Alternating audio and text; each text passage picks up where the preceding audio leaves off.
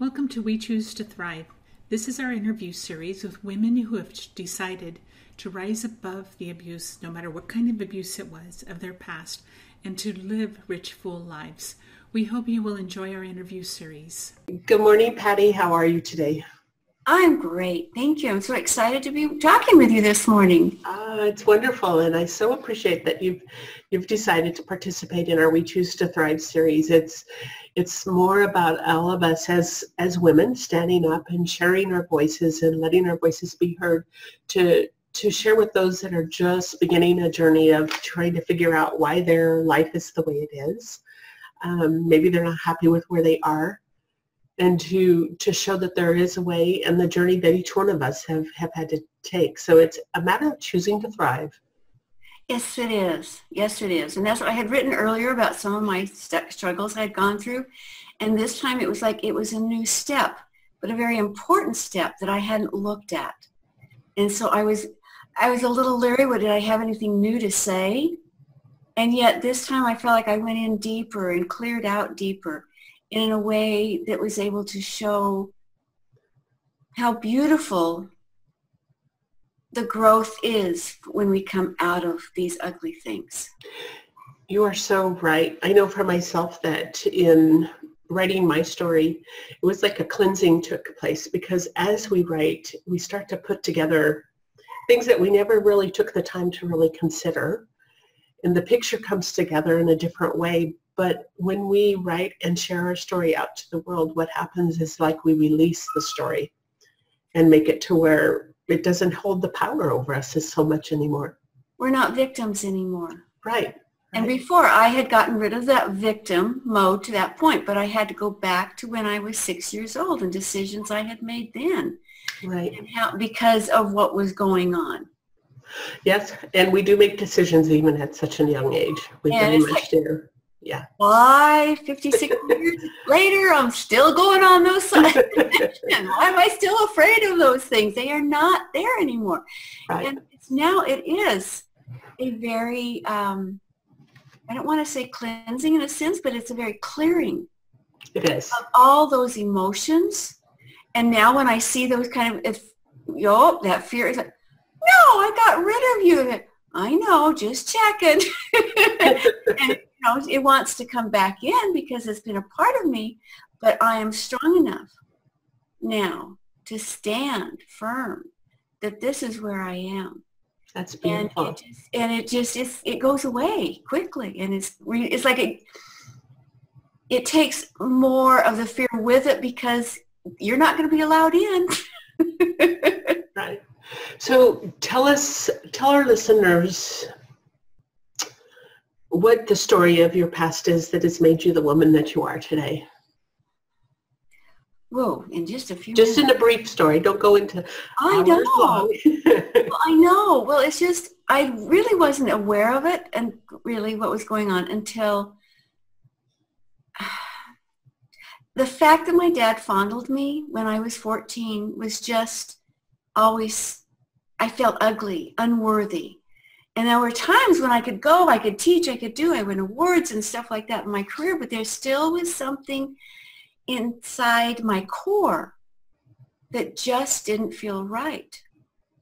And so then I started looking at all the illnesses I'd had, how I hated myself. I hated being a woman. I had endometriosis, so we couldn't have children. Autoimmune disease with my thyroid. I may have had that genetically in there, but I've taken it over the edge with the Hashimoto's because of those ugly feelings. Even February, here we are talking in February 2018, but that used to be a horrible month for me because everything was so ugly. Here it is, the month of love, and I hate myself, every part of it. And it's like I would tear my heart out and pull it out. And then by the end of the month, I'd put many good things, the good things back in, but there were like holes inside. And so over time, I learned not to tear myself apart so much. But now, when February comes, it's a love month. I love myself. I love others. There's so many people I've been able to help, and I want to help. It is a month of love. and appreciation for who I am as a woman. I have my own gifts and talents. And it's so freeing to finally discover that, Yes. to understand. So in reading your chapter of the book, it seems that there was the child within us sometimes translates situations in a family as very different than what they probably are, or maybe our perception is that we're not loved, and that continues. And many times our parents they're bringing their own whatever happened to them when they were growing up. These things are generational. It passes from generation to generation, and I think part of our goal is to change what happens in a family so that it doesn't pass from generation to generation, to stop that. But oftentimes our perception, there's so many little things that happen. It really makes you understand how important our role as adults to take care for the children in our lives, and to make a difference for them, and to help them to know how loved they are, and the words that we speak to them to be empowering for them, to help them to understand their worth at a very young age, because that sets in their personality and carries on for a very long time. Right. And that's where I'm much more aware with my granddaughter. I also have a grandson, but I see her more. And it's just that even the little things of how we clear these, and how, I know she's upset. Well, she has a right to be upset about things because she doesn't understand, and how to draw her out of those things. And I also feel an added responsibility in my case because her other grandma passed away within the last year. And so I just feel that I'm both her grandmas. She has another grandma, another step grandma, but there's still, I feel the responsibility as for both the other grandmother and I, that we are the example for her. Very much. And oftentimes as a grandparent, we carry a big role, because oftentimes the parents are very, very busy trying to make ends meet, trying to do all the things that they need to do, going through their own stuff, because that's when the age when we do go through our own stuff. And as a grandparent, I have 9 grandchildren, and you feel a huge sense of responsibility to pick up the pieces, and that's why it's so important as families that interweaving of support, that we're there to support each other too. Well, and I also felt there were some things that I did as an adult, like my mother divorced my dad at that time, and she went off, and so it's like, I didn't know what to do with a mother when I was 17 and 18, and what was I doing to my own daughter at that time? It's like, I'm trying not to, but I hadn't gone through everything yet. And so now it's still important to live the example I want to be for my children now, so that they know that wasn't me then, that this is more who I am now. Very good. So on your healing journey, as you started to make the decisions that you needed to make some changes, that you needed to get down to the root of what was the core of even your health issues and all of these other things that we're faced with. Because many times our health issues are a direct result of our inner feelings, the inner dialogue that goes in. Many times with abuse, I find that a lot of the people that I have, the women that I have included in my book and other conversations with women in my Facebook groups, they have huge health issues. And there's a correlation there. So as you began to realize that there had to be some changes, that you needed to reckon and come to the place where you dealt with these, what resources did you tap into? How did you start figuring this out? Well, first of all, it was having a relationship with a higher power. I have to put that in there because I knew I was loved, but I hadn't felt it yet. And so through that relationship, it's taught me how to love myself and love my family and love other people. The main ones have been more recently, and that was with Healer's Blueprint. Well, I took some workshops and learned some things. One of the first things I learned about was with forgiveness, and that forgiveness was you had to let go of the emotion. And it was like, that was brand new. let go of the emotion, because I would feel clean for a while, and then those little thoughts would come back in. And then it's like, well, haven't I gotten rid of those? But I didn't know at the time that, yes, they were gone. But I was letting them come in, and how important that emotion is. When those thoughts are tied with emotion, they can hold you back down there. And so now I've also learned that when I do the positive declarations or affirmations, that I have them with love and joy, and I feel the positive emotions with those too, so that those negative ones don't have any hold on me. I've replaced those with positive, strong, sturdy emotions that build me up so that I can build others up. Also, with the one thing I kept saying when I would pray was like, you're not asking the right questions. And it was like, oh, but what are the right questions I should be asking?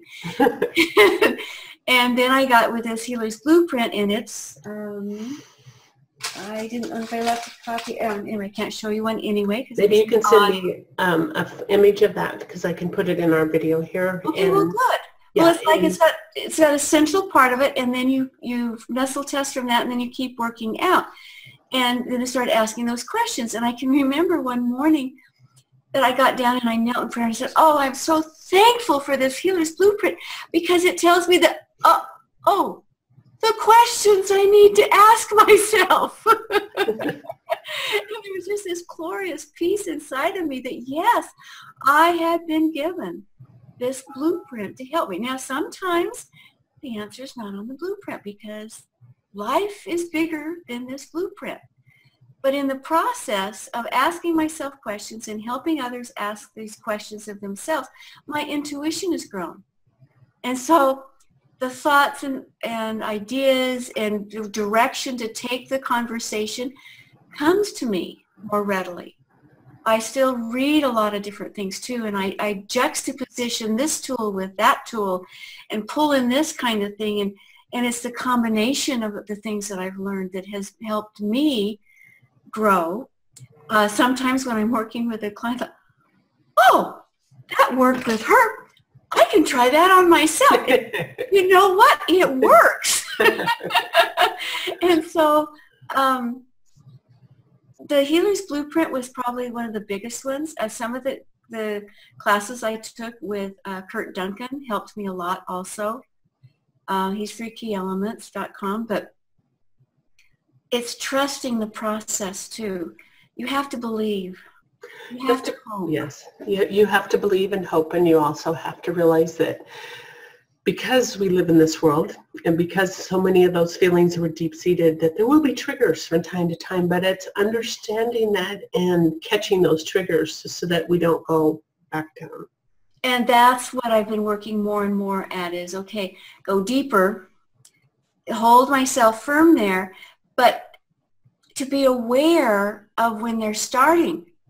Because sometimes it used to be, I would finally get to this deep funk. It's like, oh, I'm going into depression, and I can recognize it now. I was like, oh my, I've been going all these several days with those thoughts, and I hadn't done it. Hadn't pulled myself out yet. So it's like, okay, I know my body wants to go in it, and I'm trying, but next time I want it to be sooner. And it did. It came sooner and sooner and sooner. And so that I don't go, unless it's a major crisis. But I'm aware of it, and I still am able to stay up above it, but other people don't know it. So I don't drop into that deep, deep depression with it. Right.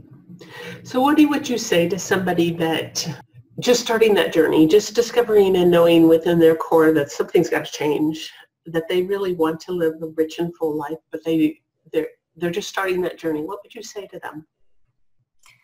Well, that's exactly what happened in my Crossroads class yesterday. One of the ladies, it was her first day there. And you could still tell she was struggling, but she wanted to be there. And it was being able to look in their eyes and tell them, I love you. And to be able to recognize the good that's in them. And as we talk and I pull out their positive thoughts of how they want to feel, that we are able to, I can affirm, I can accept, I know that that's how they feel, and then telling them, and then one lady was saying, well, I'm trying. I said, no, you are that. Right now with me, you are that. You're holding that. Mm-hmm. And the eyes just pop open and the understanding comes that I am that right now. She could feel it around herself that she was that quality right then. That she was love. She was acceptance. She was understanding. Mm-hmm. And then we talked about, and what feeling does that give you? And she said, hope. I said, yes.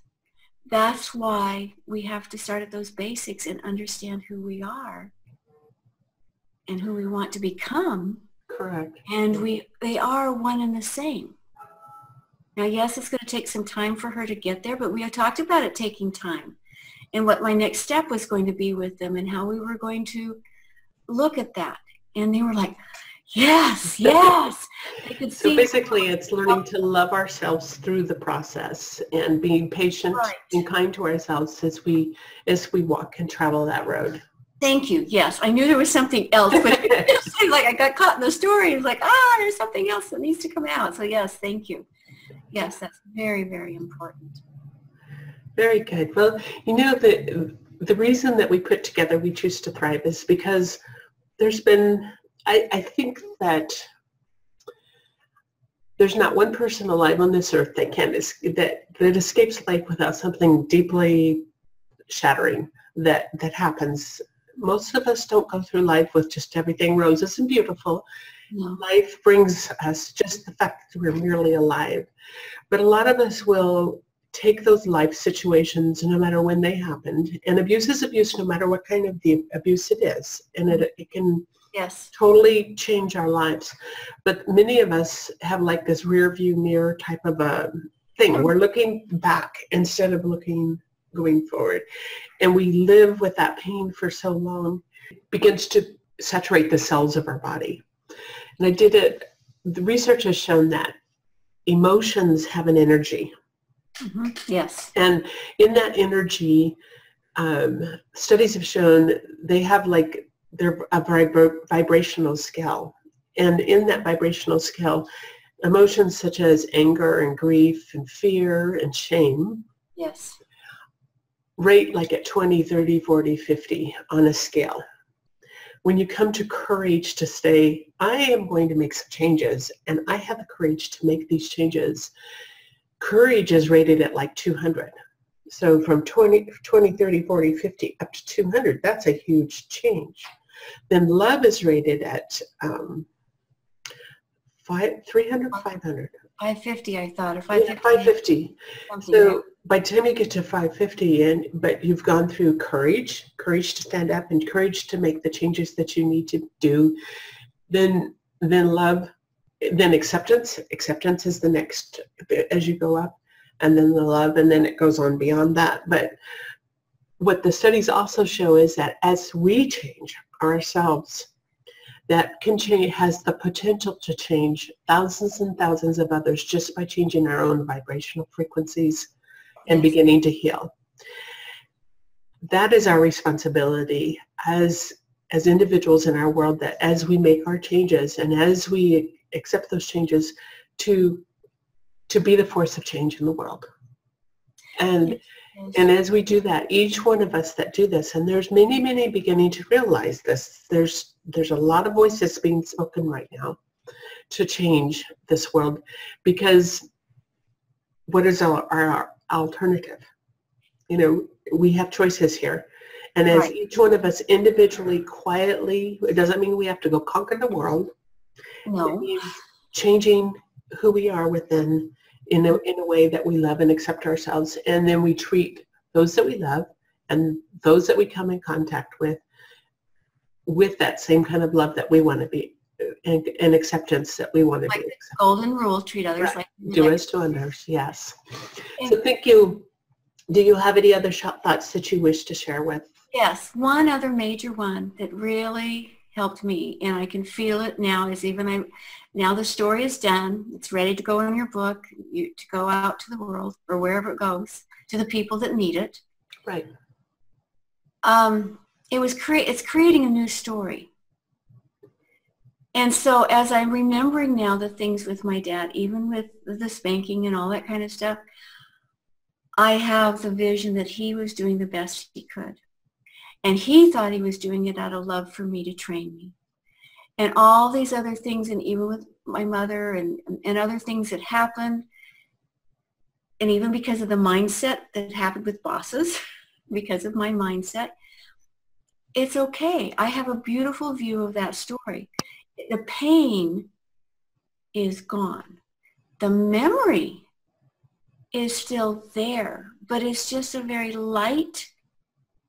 It's in light because it made me who I am today. Exactly. Very much. And there's something to be said. If we just forgot completely what happened, then we lose the value of what we were supposed to learn.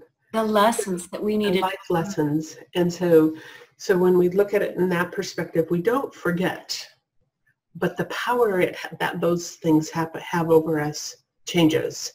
And so it becomes a memory that becomes maybe a little bit more distant, but softer and kinder and gentler. Well, I think it helps us understand when other people have their problems.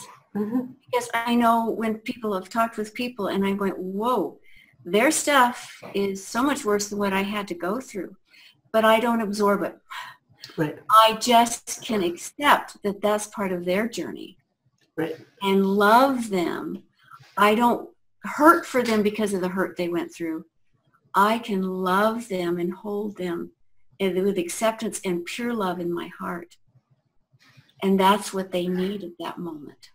It's beautiful. Yeah. Thank you so much for taking part in our We Choose to Thrive series. It's something that right now we're right about 52 women that have stepped up between the two books that in the first in the series, this is the second. And to see the courage and the changes in each one of their lives that has taken place because they have had the courage to stand up and speak up is amazing. So thank you for you having the love and the courage to do the same.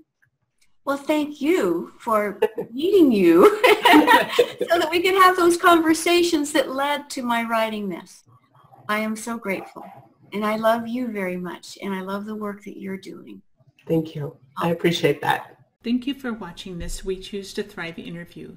If you are currently in an abusive situation, please seek help immediately.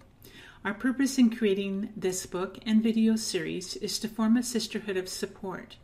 Know that abuse is abuse no matter what kind it is. The stories in this We Choose to Thrive series are as many and varied as the people in it. If this resonates with you, we welcome you and invite you to join us. If you know someone who would benefit from hearing this interview, please feel free to share.